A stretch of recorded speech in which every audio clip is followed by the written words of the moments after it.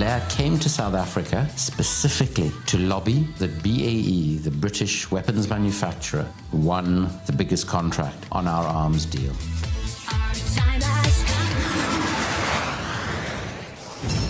And the option that they presented was 2.5 times more expensive than the plane that the South African Air Force actually wanted. BAE Systems. Real performance. Real advantage. As Mandela was about to step down from public life, his successor, Thabo Mbeki, made the decision to spend around $10 billion, what were quite scarce public resources, on this weaponry that we didn't need, rather than provide life-saving medication for the almost 6 million South Africans who were then living with HIV or AIDS. The primary reason for those deals was that around $300 million in bribes were paid to senior politicians and, sadly, to the African National Congress, the ANC, my own party. I was called in by a senior member of the ANC's National Executive Council. He said to me, "Look, Andrew, this is a battle you cannot win, because this money, the bribes, were used to fund our 1999 election." And almost immediately, I'm asked to make a statement to the press that says there's nothing to investigate. So it's all over. And I looked at him and I said, "No, it's not. I won't be able to live with myself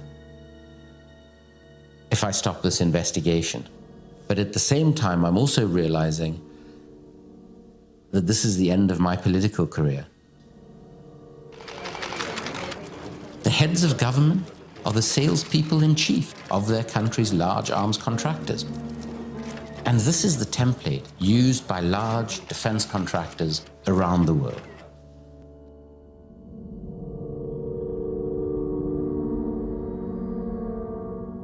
Companies like BAE are not only sort of effectively part of the government, but they're effectively above the law.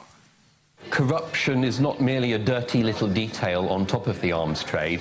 It's actually, in a lot of cases, what drives the international arms trade. Many of these deals would not happen if they did not provide opportunities for personal enrichment. I would be offended if I thought we had a monopoly on corruption. JP Morgan paid him off for the Iraq war. 3 months after we invaded Iraq, he held up the Iraq bank for $20 billion. He was then paid $6 million every year. The man is a war criminal. As I was being dragged out, I thought, right at the last second, I'm going to still remind everyone that this guy's a war criminal. Can I just say, actually, on the record, what he said about Iraq and JP Morgan is completely and totally untrue. I've never had a discussion with them.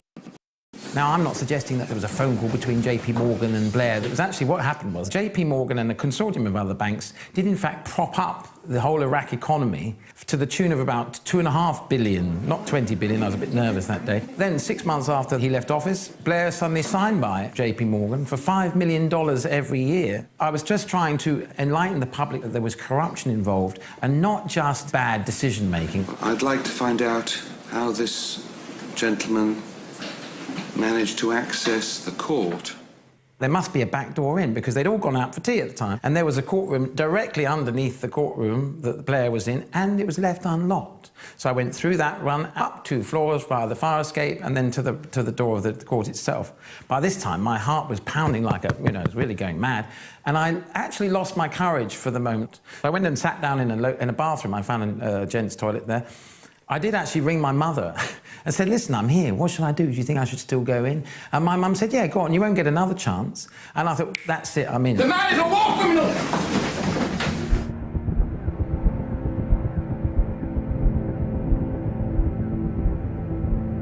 Augustine said that hope has 2 beautiful daughters, anger and courage. Anger at the way things are, and courage to see that they don't remain the way they are.